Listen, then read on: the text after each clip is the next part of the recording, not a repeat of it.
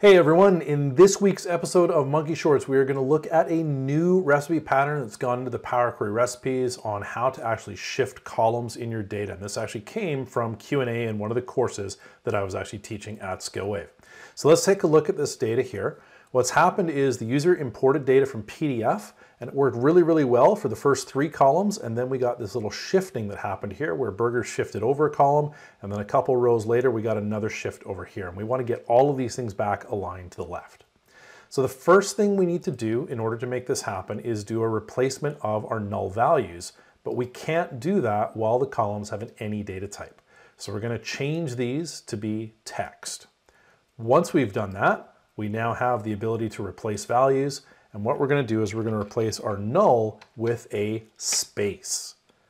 We're going to say, okay, this now blanks these guys out. So now I can grab all of the columns here, right click, merge columns, and I'm going to choose a custom separator that does not exist anywhere else in my data. I'm going to go with a pipe, shift backslash.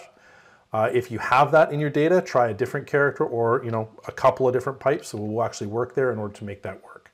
Don't worry about the column name. We're just going to say okay, and that's going to merge everything together. The next thing we do is we go right click, replace values, and we're going to replace every instance of space and our delimiter pattern, so in my case the pipe, with nothing at all. We'll say okay, and you'll notice that trims everything to the left. At this point, I can now go and split columns by delimiter. We're going to use my custom delimiter right there that doesn't occur anywhere else in the data, and we're going to split by each occurrence of it. And boom, just like that, we've now got all of our data shifted over to the left. Granted, we have some additional columns, no big deal though. We're just going to grab the 3 we actually want, right click, remove other columns, and at this point, the only thing that's really left here is to go and actually finish cleaning up the data. So I'm just going to go and add a new step here to convert this to a date, and boom, just like that, my data is nicely cleaned. Not bad. Shifted everything over by just using a couple little replacement of values and some merging and splits, and everything comes out very nicely.